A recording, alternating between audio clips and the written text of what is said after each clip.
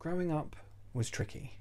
Ask any member of the LGBTQQIAPPK+ community, and yes, I too am amazed that a dyslexic just said all of those letters in the correct order without stumbling. You're very welcome. Most, if not all of us, struggled at school. I didn't have terms like transgender and non-binary in my lexis. I just knew I was different. I knew I liked boys, and that was something I should never, ever talk about. But at playtime, I could be free, running around pretending to be my favourite females.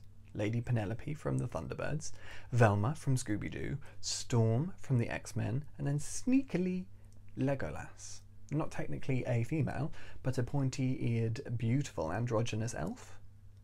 Yes, please. Something schools don't realise is uniforms. They can hurt.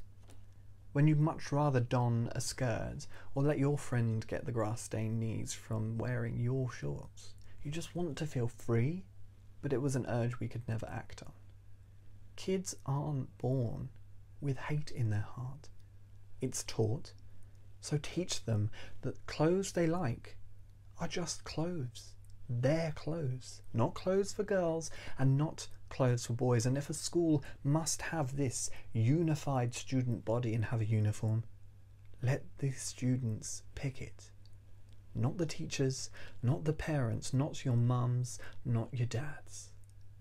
You can teach them English and maths and the rules to tag rugby and how to kick a ball, but you can never teach them who they are and what they want to be.